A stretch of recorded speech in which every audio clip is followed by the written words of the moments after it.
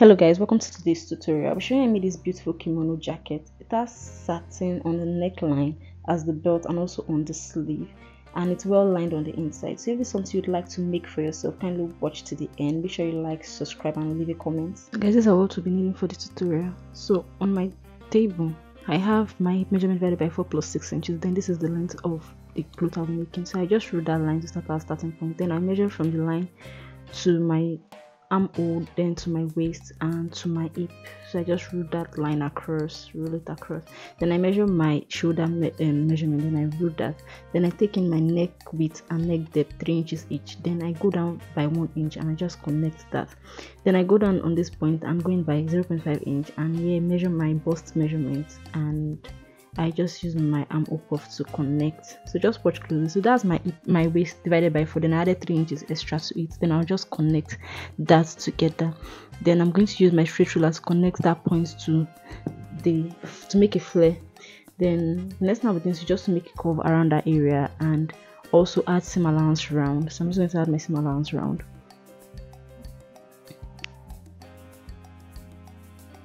Then I'll cut.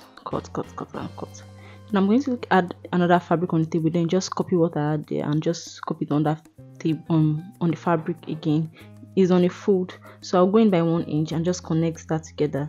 And I'm going to connect that 1 inch is because we are adding collar, which is going to make sense soon. So this is the one I'm working with for my front. So I'll go in by 1 inch, go in by 1 inch, go in by 1 inch. Then I'm just going to roll that line, then connect like this and make my V-neck and just cut that part, because that's where the satin will be. So now I want to cut my sleeve, and this is what I have on the table. I'm measuring my sleeve length minus 2 inches.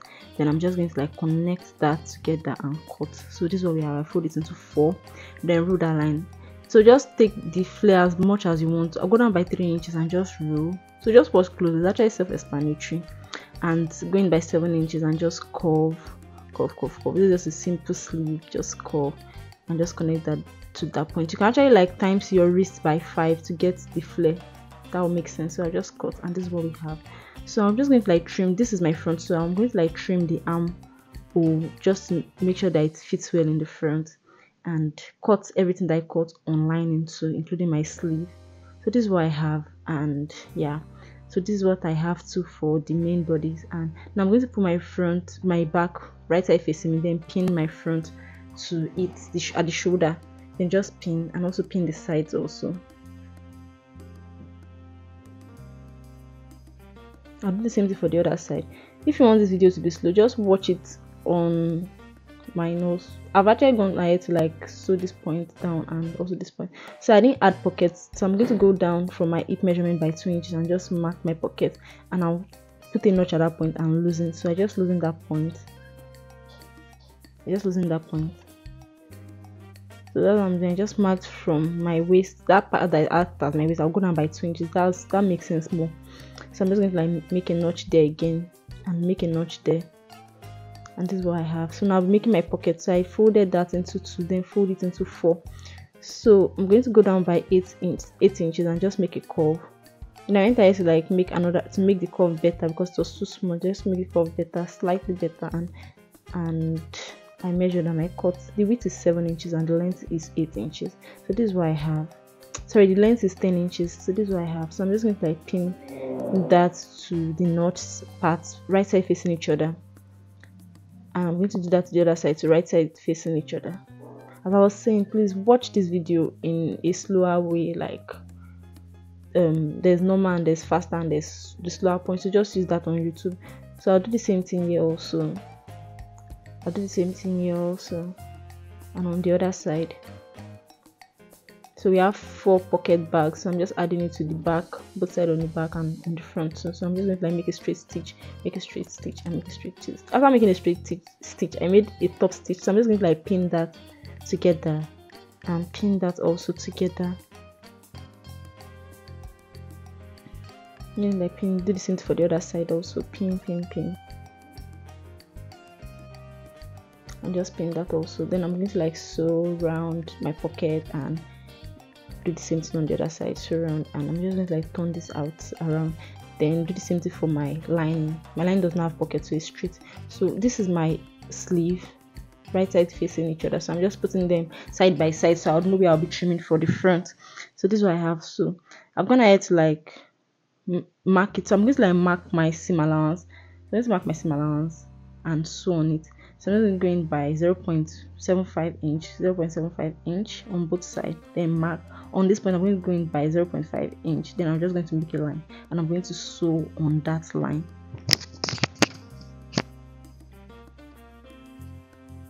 So I'm going to sew on that line, and do the same thing on this point. Sew on this line and also sew on this line. Then I'm done sewing. Do the same thing for the lining to pull it out. And yeah, so just trim that point. That was going to be the part I'll be attaching to the front side of my jacket. So I'm just going to pin that in place, pin it into the armhole, as you can see me do. Match the center to the shoulder, and also seam allowance to seam allowance. I'm just going to like pin that in.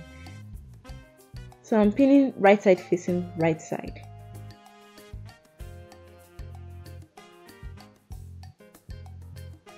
And do the same thing too on the other side. Just pin. And this is what I have.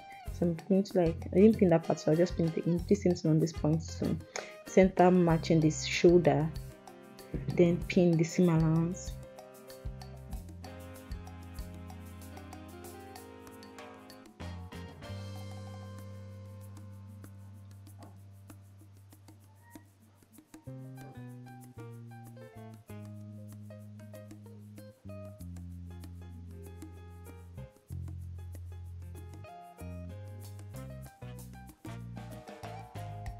So just keep going.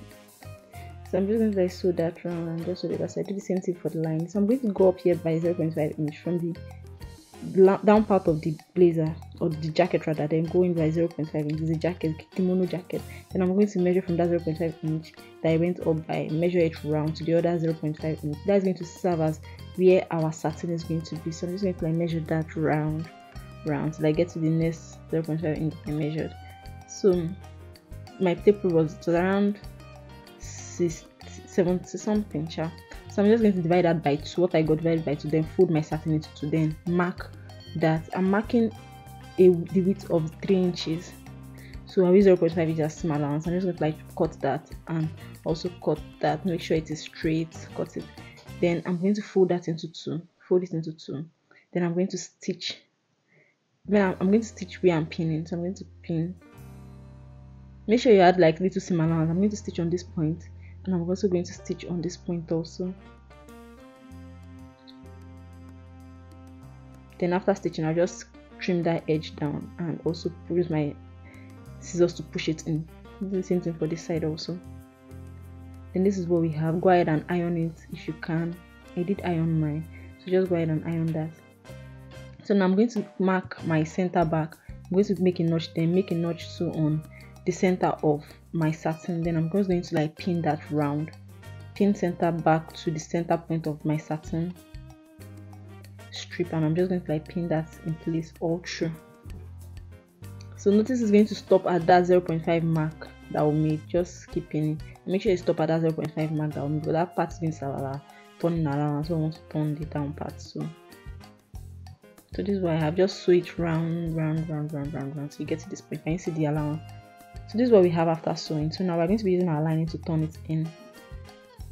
So now we're going to pull, actually, like, you don't need to actually pull right side, but well, let's just watch closely. I'm going to explain. So now, right side facing me, I'm going to pull it right side facing me. It didn't work that way, so I'll just pull in my right side. This is my wrong side of my lining. Pull it out.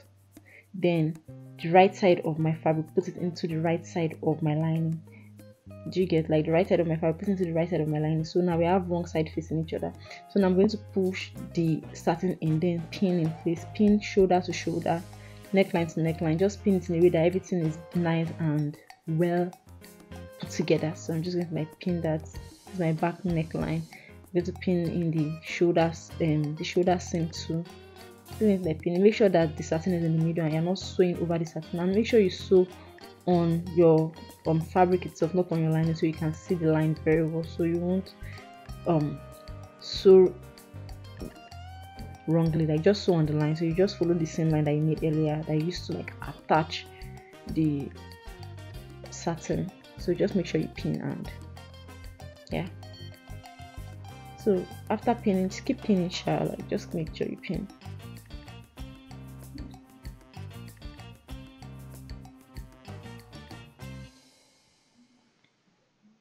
Just keep pinning.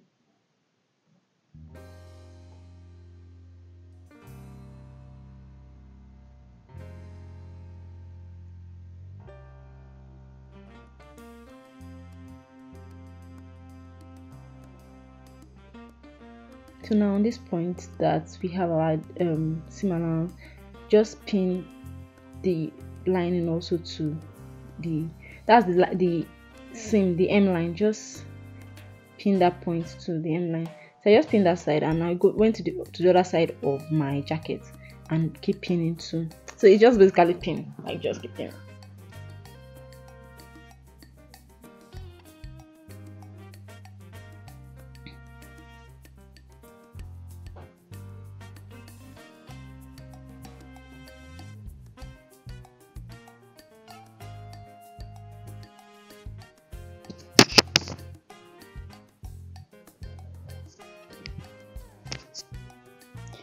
So now when you get to this point, then pin. Okay, we're not gotten there yet. Like, well. So now the M line, just pin also.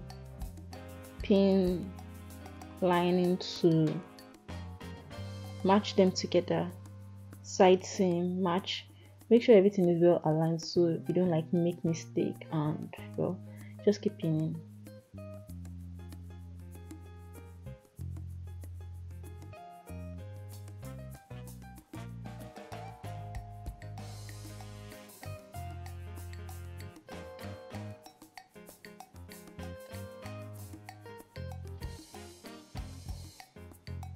Then sew on this point, then sew this way, then you curve, then you sew on this line, then keep sewing till you get to the other side of the jacket.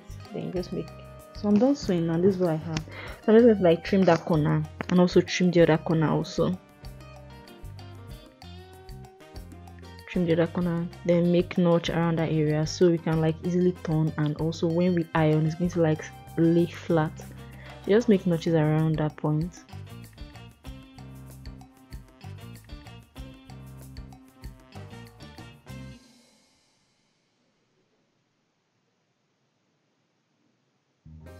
Then you turn. I'm using my sleeve to like turn it out, so just turn. Don't worry, don't be scared, just turn. Then this is what I have. Arrange your sleeve back into where they are supposed to be. Arrange your other sleeve, and look at what we have. It's so neat, like we can't see any seam on the inside. So this is what we have, neat and beautiful. So now you can go ahead and iron if you want to, but me, I won't be ironing. So now I'll be attaching the satin to on the sleeve. So this is my sleeve. I'm just going to like measure from that point round, so to know the amount of satin I'll be cutting. So this is what I have, 26 inches. Then I'll divide my 26 inches by 2, so I can like cut. So I'm just going to like fold my fabric into 2, then divide my 26 inches by 2. Then I'll have 13 inches. Then I have 0.5 inches from allowance. Then I went in and I measured my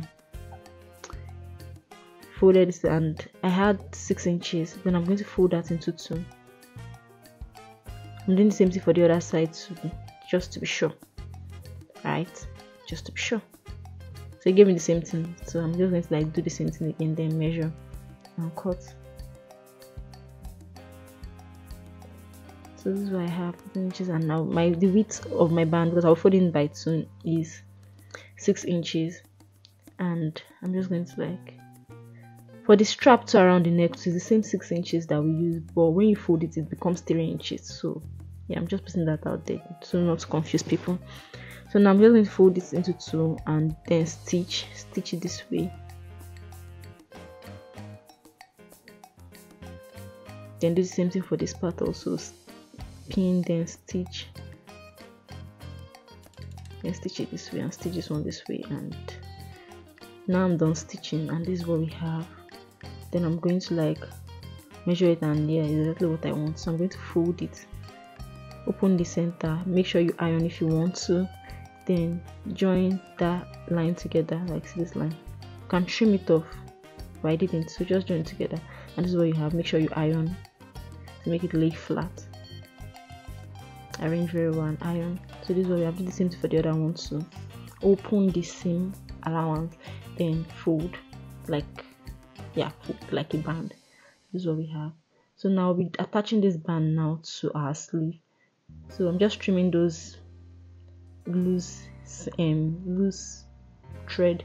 So I'm just going to like pin from, I'll use that my band, the seam allowance to the seam allowance on my sleeve. I'm just going to attach that together, then attach this point also, seam allowance, and just pin it round.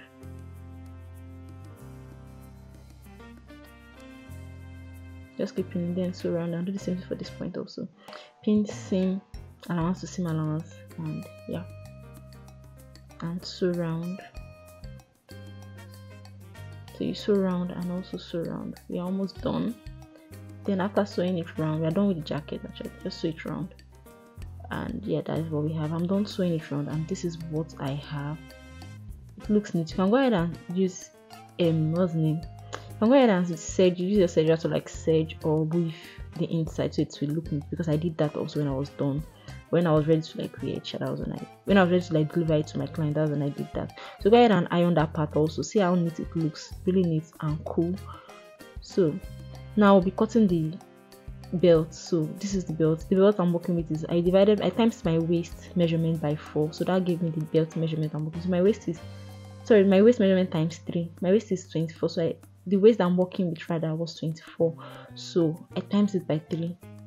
This outfit was actually not for me, so that's why I couldn't get pictures or wear it for my thumbnail. So the width of the band or the belt is 6 inches. So when I sew it on the fold, it's going to become 3 inches. Like we did every starting we measured was 6 inches. So I'm just going to like cut this out and also cut this point out. Then cut. This is not up to the waist measurement I'm working with or the belt length I'm working with. I'm going to join together just to give me like a full length, because I had shortage of satin. So I'm going to like measure this again, 6 inches, and do this 6 inches again. Then I'm going to like root that down the straight line.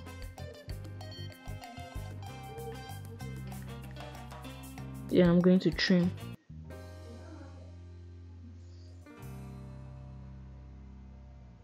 Then I'm just going to like divide that into 2 because it was on a fold. Then I'm going to trim that down. I don't really like seeing that on clothes, so I'm just going to like trim it down and then trim this point down. I don't even know why I even did that, but well, let's just see. So join right side to right side, then pin. If you have like a straight strap, good, but I didn't have, so I had to like join. So I wanted the joining not to look very obvious, so this is what I have. So I'm measuring my waist to see I'm measuring the waist rather to see what I'm going to have left. I'm used to sewing for myself, so whenever I have clients, it's always like my clothes. So I'm going to stitch that down, and also this is what we have. So I'm going to like join this, so this point, then so then leave like an opening. I'm going to mark that as an opening, then sew to another point, like leave that part open, leave this point open, like 3 inches is okay, so leave it open, then fold this other side again, right side facing each other, then pin, then sew to that point, sew to this point, and stop at that opening, right? So you can have like a well arranged side. So just sew to this point and stop at this opening. Just make sure you leave about 2 inches or 3 inches opening. And do the same thing on that side. I don't know, I'm repeating this so you guys can like understand very well. So it's about 3 inches. So just make sure you like sew, and just if you want to like pin, I'm just pinning that point, so I'll tell myself that when I get there I'm not going to sew over my pin. So yeah, so I just went to my sewing machine and I did that. So I'm going to cut the edge, then use that opening to like turn it in. So I'm going to like use that opening to like turn it in. Take your time here so you won't break your stitch.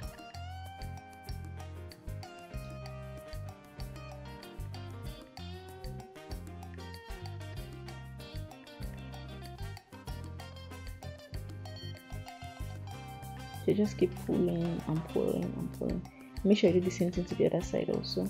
Once you're done with this, take it to your iron table and iron very well, because it's satin. It's not going to lay flat if you don't iron.